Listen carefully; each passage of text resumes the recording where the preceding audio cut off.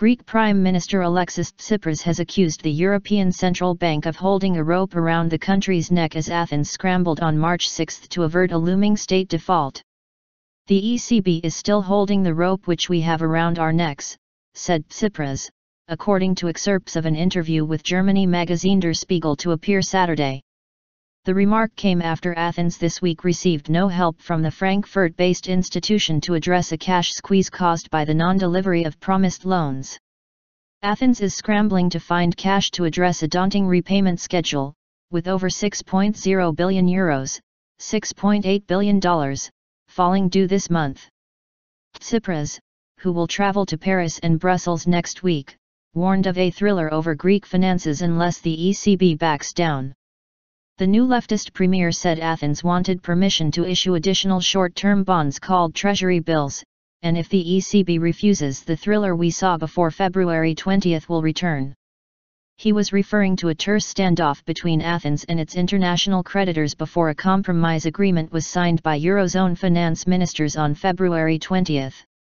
Tsipras will meet European Commission Chief Jean-Claude Juncker next week, though the Prime Minister's office said the discussions would be on how to utilize European funds to address the humanitarian crisis and unemployment.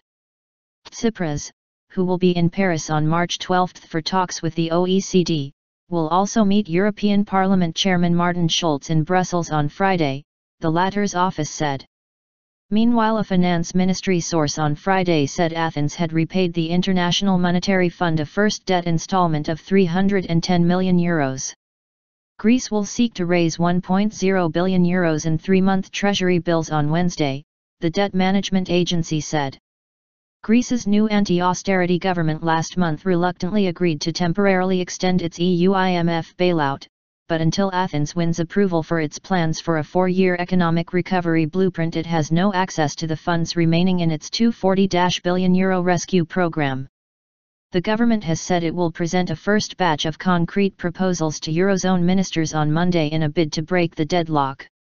The proposals include creating a flexible, temporary tax audit squad, and amend laws on electronic gaming and the repayment of debts to the state to maximize revenue.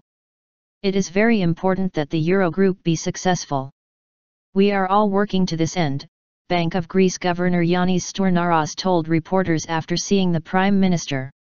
He added that the government would work non-stop over the weekend to secure a positive result on Monday. The government had pinned its hopes on the ECB giving more leeway to Greek banks to buy state bonds. But the ECB on Thursday maintained a tough line on Athens, saying it was prepared to give more room on financing once the Greek government reaches a debt deal with its Eurozone partners. The ECB recently cut off a key channel of financing for Greek banks, saying it would no longer accept Greek sovereign bonds as collateral for loans. That means they now rely solely on emergency liquidity assistance, ELA, which is more expensive than normal central bank refinancing operations. ELA funds are also limited by the ECB, as well as the amount of short-term treasury bills that Athens can issue. Stournaras insisted Friday that Greek banks are sufficiently capitalized and have secure liquidity. "There is no danger, there is absolutely no problem with deposits," he said. There have been concerns that without ample support from the ECB that Greeks could view the banks as being vulnerable, triggering a run on deposits that could provoke a crisis leading to Greece's exit from the euro if no help was forthcoming. The head of the European Stability Mechanism, Klaus Regling, on Friday expressed concern about the state of Greek government coffers and urged Athens to concentrate on tax collection as revenues were plummeting. "We are left to hope that the government will soon pull the emergency brake. It must urgently explain to its citizens that they must pay their outstanding taxes," Regling told German business daily Handelsblatt.